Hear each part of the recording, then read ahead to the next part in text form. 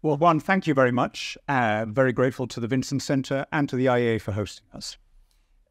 Let me begin in deference to Terence's distinguished, enormously distinguished medical background by inviting you to join me in a little thought experiment.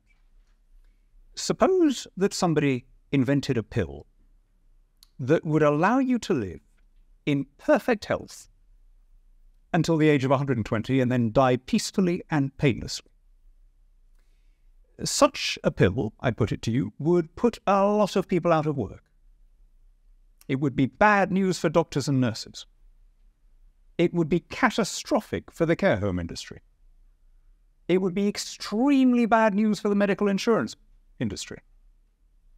But would anyone regard those as valid arguments not to allow the pill to circulate? Now, ladies and gentlemen, here's the kicker. Would it make any difference whether that pill had been invented in your own country or somebody else's? All of the arguments for protectionism and mercantilism boil down to ways of prohibiting the free circulation of that pill. Right? Maybe not exactly that pill, but some other product that we find beneficial or that boosts our pleasure or utility. Anything that gives us a more pleasant life that we want to get. You need to have a pretty good reason to come between the seller and the buyer. And the fact that the seller and the buyer are in different countries does not strike me as a good reason. Now, of course, the argument is never put in those terms by the protectionist and mercantilist interest. Rather, they will phrase their objections in what sound like much more plausible terms. They will use phrases that are designed to come across as common sense because they appeal to our intuitions. They appeal to our inner caveman, if you will. So they'll say things like, we can't carry on with a big trade deficit, or, we have to produce our own food. It only makes sense to feed ourselves. We have to protect strategic. I'm all for free trade as long as it's fair trade. We have to protect our infant industries.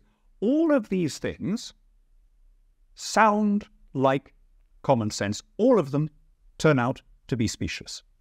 All of them, when translated into policy, serve to make a country needlessly poor. So why do we keep hearing them generation after generation? Precisely because they are intuitive. In the literal sense, they speak to instincts and intuitions buried deep in our DNA. We did not evolve in this world of superabundance and skyscrapers. In our genetic code, we're still roaming the savannas of Pleistocene Africa. We have the instincts of a hunter-gatherer people. We want to have a stash of food nearby. It gives us the reassurance that we're going to be able to make it through the winter. The notion of depending on strangers for stuff that we can't yet see does not come naturally. And yet, if we give in to those caveman intuitions, we always end up being penurious. And I say always advisedly. It was in 1824 that the great Whig historian, poet, and Indian administrator and politician Lord Macaulay said, free trade, one of the greatest benefits that a government can bestow upon a people, is in every country unpopular. Right? 1824. Think of the extraordinary advances in human prosperity that we've had in those exactly 200 years. And yet, there has never been a moment in those 200 years when free trade has been popular. Why? Because, as I say, we're a tribal species, we're a hunter-gatherer species, and we all tend to begin with our gut intuition and then reason backwards and convince ourselves of something that may not be logical. Now, I don't believe that anyone is born a free trader. It's precisely these gut intuitions that you can, if you like, educate people out of. I certainly did not begin. I'd be surprised if anyone in this room began with some intuitive knowledge of, Ricardian comparative advantage. In fact, I remember the first time when I was an undergraduate that somebody talked me through the David Ricardo thesis. And the first time I heard it, I thought, no, that can't be right. And I kept going back looking for a flaw. How can it possibly be the case that if another country can outcompete you at everything, if they have relative and absolute advantages in everything over you, I can see that free trade is good for them. How can it possibly be good for you? Right? And yet, of course, Ricardo shows that it must mathematically be the case. By the way, one of the happiest truths in economics, it means you can just sit back on your bum and get richer as long as the other guy's productivity improves. I don't know why we find that such a difficult idea. It's an incredibly happy fact about the world, but it doesn't come naturally. Paul Samuelson, the Nobel Prize-winning economist, famously said it's the only idea in economics that is both surprising and true, right? And so every generation struggles with this, but that is, of course, precisely the function of think tanks like this one and of universities like Buckingham. It's to teach people the counterintuitive truths. Those are the things that once you've seen, you can't unsee. And so, if only for the sake of, not in the belief that it's going to convince a majority, because just as in Macaulay's day, it never will, because people will still go with their hunches, but for the record, let's run through what it is that unrestricted commerce has done. First of all, most obviously, it has made people much richer. It is an incredibly powerful eliminator of poverty. Something like 600 or 700 people have been lifted out of extreme poverty since I started talking.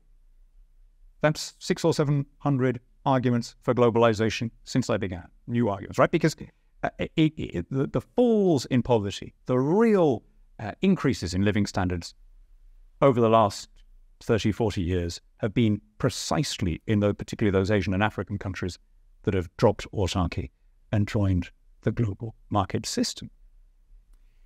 There is then, of course, a rather overlooked argument, but the original argument for it, which is it makes people get on better. Free trade is an extraordinarily good way of making wars a bit less likely. Now, no one, sadly, has come up with a way of eliminating war. I wish somebody could, but man is fallen, and there are always going to be abuses and conflicts. But when you try and correlate rises and falls in violence, in armed warfare, with any other factor, democracy or the rule of law, the one that you are closest to is free commerce. For the reasons that, Cobden and Bright set out when they were campaigning for it in the 19th century, which is, first of all, free trade removes the need for conflict. If everyone can buy assets on the same terms, if the product is available to everyone, then it ceases to matter whose country it's in.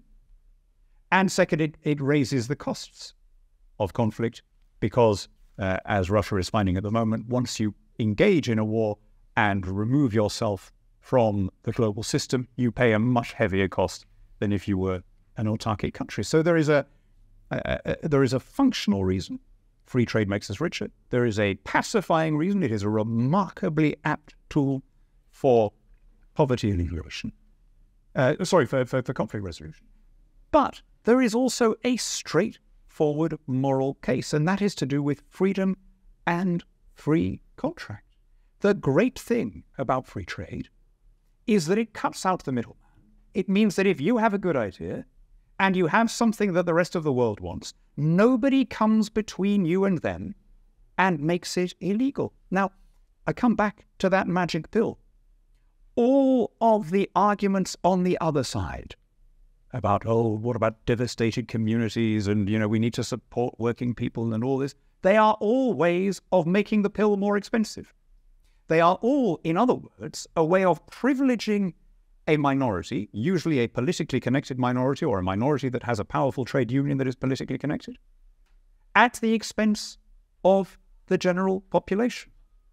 When Donald Trump slapped on his sugar tariffs, yes, he was propping up a few growers in Florida, but hugely to the cost of all downstream industries in confectionery and food processing. When he had his steel tariffs against China, he was destroying many more jobs in construction, in car making, and indeed making ordinary consumers poorer in order to privilege one particular sectional interest. And so when people say, look, free trade is all very well, but sometimes we have to think of the national interest, I would just come back and say, what do you mean by the national interest? If by the national interest you mean the interest of the nation as a whole, then the only way of pursuing it is to take the government's thumb off the scales and allow people to make whatever moral choice they want as a free individual. I repeat, you want to sell me that pill, I want to buy it. You need a very good reason to come between us. And as long as you are encouraged to be selling it to the widest number of people, without any considerations of caste or creed or race or nationality. You are having to think yourselves into the minds of your customers. And so trade serves to make us more empathetic, draws us into harmonious, natural, organic networks instead of having to look up to the state for privileges and for special favors. In short, free trade, as well as making us better off, makes us better people. Thank you. Thank you, Danny.